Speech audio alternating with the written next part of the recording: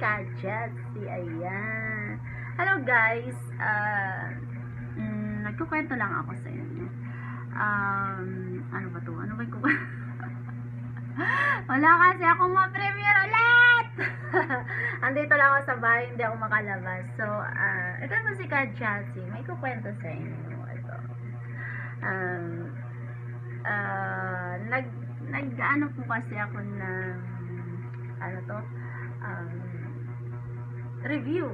Ayan. Re-review ako ng candidate po kasi ako for financial advisor, candidate for financial advisor. Alam niyo po ba hindi na pala, alam niyo na-realize ko sa buhay. Maganda pala ang mayroong insurance. Ayan. Mayroong policy. Alam mo, maganda pala yung habang maaga ay naka-insured ka. Habang maaga ay mayroon kang ipon na kumbaga yung pera mo gumagalaw kahit wala kang ginagawa or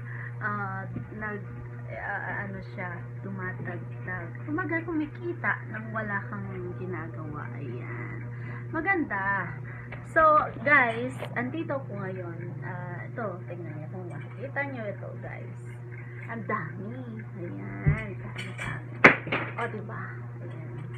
Ang dami, guys. For now, nagre-review ako ng review. Ayan. Kasi malapit na ako mag-take ng exam. Ayan. As financial advisor, ayan. Ngayon ko lang malaglag. Ngayon ko lang talaga na-realize talaga na ang insurance sa buhay o pagiging insured habang kumikita ka ay napaka-importante sa buhay, lalo na sa mga family, sa pamilya nyo, sa mga anak nyo. Ayan, kung mahal yung mga anak nyo, kumuha na kayo ng insurance ngayon. Ayan. Kung mahal yung mga anak nyo tsaka family nyo, ayan, kumuha na kayo ng insurance, guys. As in, napakaganda ang benefits, ang ganda ng hindi naman natin alam ang mangyayari bukas, diba? Hindi natin alam kung ano yung mangyayari bukas kasi hindi natin alam.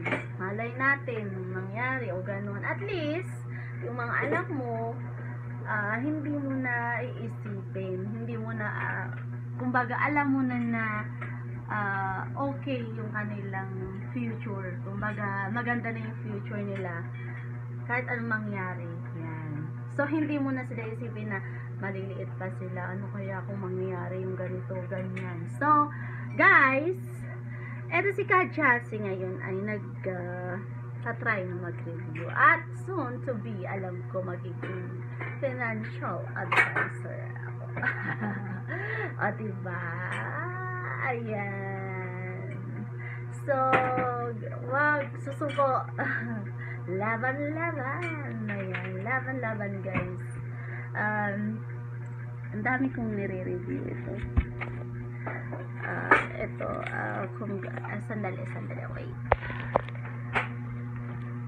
Ito, ang Insurance Commission BUL review, guys. Ayan. Ang sabi nila dito ay, kumbaga basahin ko ay yung unang basa. Which of the following statement about option to tap under variable the insurance false? A product is false. Siyempre, to top up a policy, the policy owner pays further single premium at the time of top up. Ano ibig sabihin ng guys? So, ibig sabihin ay tama yun. Tama siya. So, hindi siya ang false. Number 2, C. Further premiums at time of top will be used in full after deducting charge for top 2. Purchase additional unit of the variables life funds. So, ibig sabihin, tama din yun, guys. Ito pa. Policy owner are normally allowed tap on their policies at any time, subject to a minimum amount. Ang A at saka C at saka D ay correct. Ang hinahanap dito ay false. Be careful, guys. Kailangan mong basahin, kailangan mo analyze yung question bago ka sumagot. So, ano ang false? Ito, policy owner may buy additional units in the variable life fund, and this unit will be allocated to new variable life insurance policies.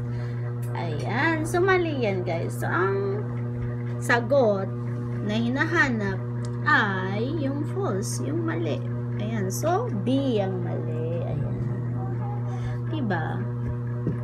Number 2 naman tayo. Ayan. Oh. Number 2. What are the disadvantages when investing in common shares? Ano ba daw yung advantage kapag nag-invest ka sa common shares? Ito ang mga advantage, guys. Maganda. Talagang maganda talaga siya. Dividends are paid not more than fixed rate. Mali yan. Hindi yan ang advantage, diba? Investor are exposed to market and specific risks. Tama yan, diba? Shares can become worthless if company becomes insolvent.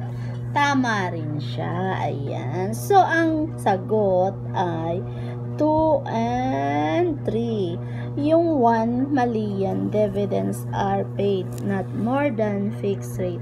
Guys, itong video ko na to ay pinapakita ko lang sa inyo kung ano ang dapat nyong gawin kapag kayo ay magre-review. Sa mga lahat dyan na lahat dyan na candidate for financial advisor na gaya ko, ay kailangan nyo talaga i-analyze first. At syempre, ito ang technique.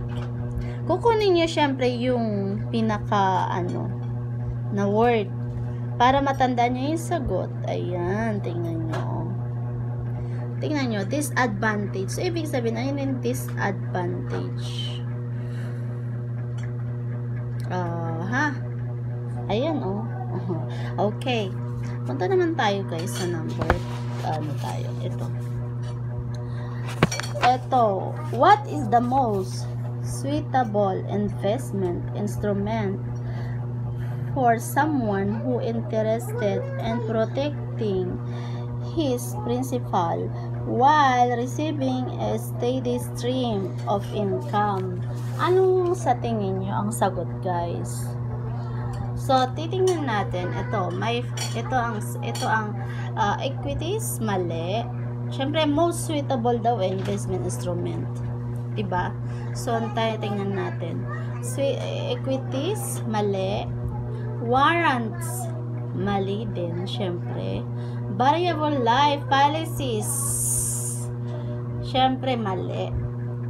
Ito, fixed income securities. Ayan most suitable na investment instrument for someone who interested in protecting his principal. So, fixed income securities. Yan ang sagot. Tingin pa tayo, guys. Tingin pa tayo. Ito pa. Ito ay, lang to, guys, pahapyaw. Pahapyaw lang to, guys. Pahapyaw. Sa next video ko, mas maganda. Kasi, alam nyo naman, ang hapyaw lang tayo, guys. A unit trust is, ano ba yung unit trust? Established by a trust deed which enables the trustee to hold the pool of money and asset and trust on behalf of the investor. Diba napakaganda? Diba? Ayan, yan ang sagot. Sandali. Hanap tayo ng magandang question sa atin. VUL to VUL. Variable. Doon tayo sa ano. Dito tayo sa wait lang. Dito tayo sa ano. Sa insurance commission traditional life. Ayan, dito tayo guys.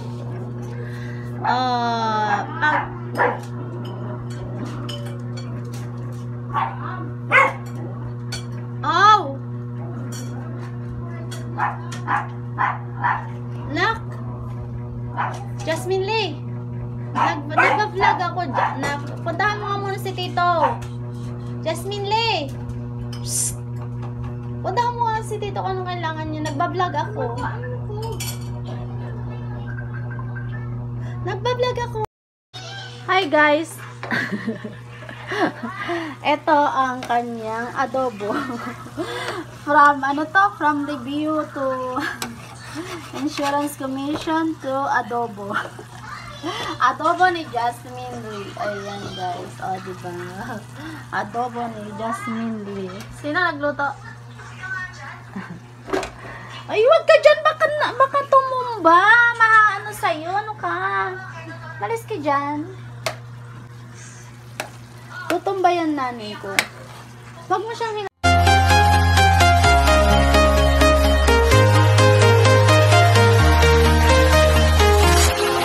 walking alone, the streets are empty. The only thing I can see is my clock is ticking, but there's no time for regrets. I've been Thailand, I've been all around the globe, trying to protect your soul. We are heroes tonight.